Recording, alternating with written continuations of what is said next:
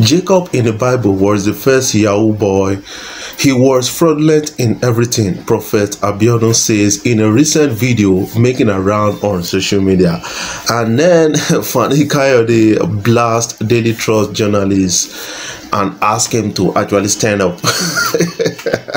Nigerian lady runs mad after coming down from a Toyota Venza in Auchi, Edo State. These are many other things I'll be talking about in this particular video. Just before I jump right in, I want you guys to kindly subscribe to my YouTube channel. Hit the subscribe button below and the bell notification icon if you are yet to subscribe to this YouTube channel. But if already subscribed, thank you for subscribing, and make sure you share my videos across all social media platforms so that others will get to see what is trending and what we are talking about on social media.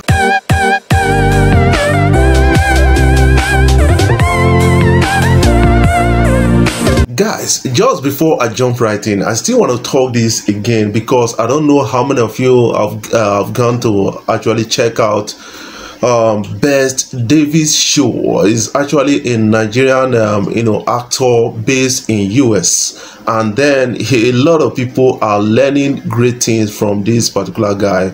And then you can just try and check out his YouTube channel, Best Davis show, and you will get to understand, because I'll be posting the link below. And I've been up since I was my room doing my English assignment. Guys, Jacob in the Bible was the first Yahoo boy. He was fraudulent in everything, Prophet Abiodun, a Nigerian prophet, says. And now social media is reacting to this and calling out this man for saying that. But you have to understand, because when you look at the story from different point of view, you will get to understand a lot of things about this story. And this is what this person has come out to actually narrate and say in a recent video. But how do you actually see this in a recent see this and understand? Because I want you to actually be making a comment below, because right now some people are saying that, man, don't mind the guy, he's trying to justify people like Hush Puppy, Evictus, and some Nigerians that are fraudulent. And you have to understand that, when I saw the video, it was all interesting for me, but I want you to actually listen to him. If you hear Yoruba, honestly, my own opinion, Jacob ni number one Yahoo boy is Jacob. Number 1 419 kingpin is Jacob. Gbogbo kan ló fi jalè, gbogbo kan ló fi lu jìbìtì. Ó délé àná tún lu jìbìtì. Ó délé àná kó yàwó méjì ọmọ ìyá kan náà. Kò sára tí ò dá.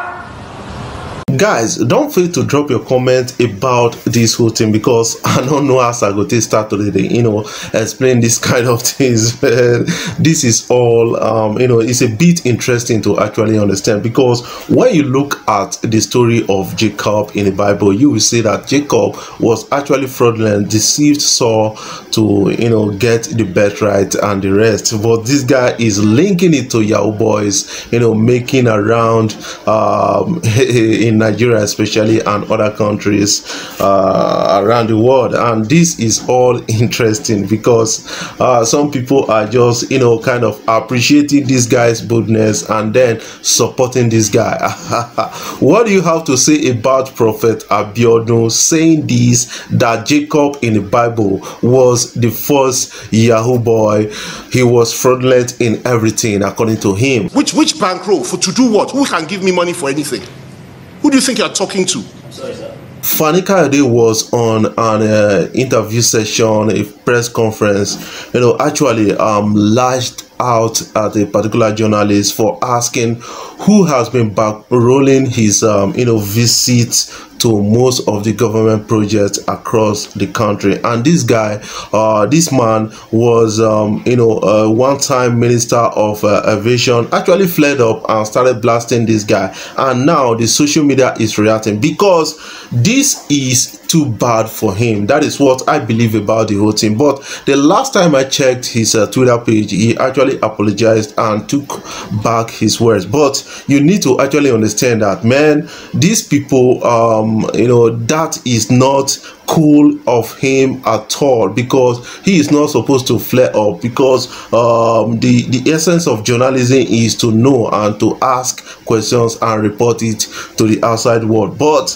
is he trying to actually humiliate journalists in Nigeria? But I still blame the journalists in that particular press conference, because none of them spoke anything. It appears that they were actually afraid of him. That is one thing I believe. No wonder persons like Showore always blast most Nigerian journalists for not standing up, defending their integrity across the country. Let me give you the video to actually watch. Which bankroll for to do what? Who can give me money for anything? Who do you think you're talking to? I'm sorry, sir. Bankroll what? Go and report yourself to your publisher. Bankroll what? Please don't insult me here. Okay, gentlemen. I don't want to take any questions from this man. It's okay. Very stupid. I could see from your face before you got here how stupid you are. Don't ever talk to me like that. Who do you think you're talking to? Bankroll who? I'm sorry, sir. You think that I'm one of those ones you'll be from who? From how? When? Where? How? You have a small mind. Sorry, sir.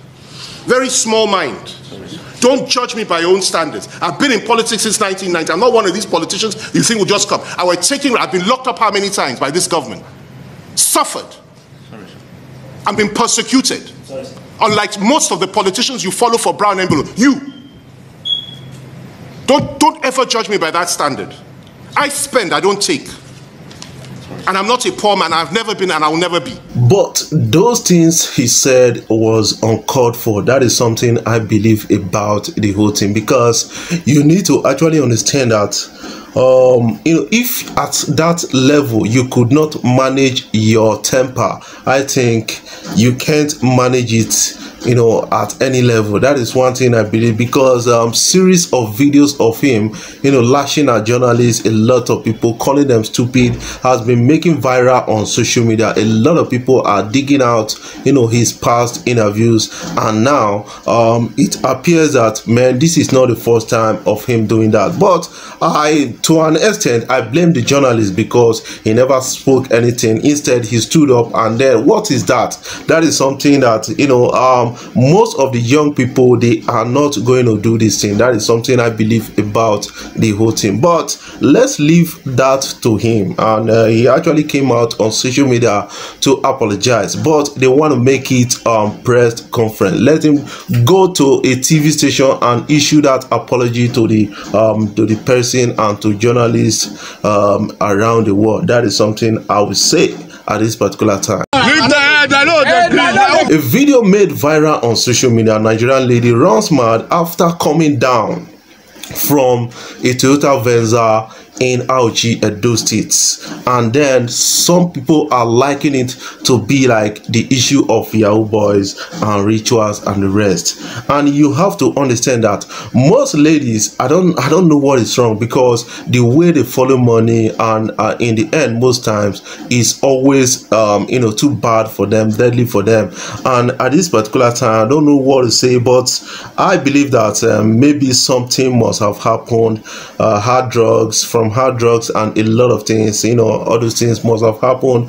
But some people are saying that yes, is an issue of rituals, is an issue of spirituality and the rest. But what do you have to actually say about this? Because when I start talking about Yahoo boys right now, a lot of people will start talking me down, commenting some kind of things and aggravating. I want you to actually drop your comment and say your own feelings about these stories so far. Just before I jump off, I want you guys to kindly subscribe to my YouTube channel. Hit the subscribe button below and the bell notification icon if you are yet to subscribe to this YouTube channel.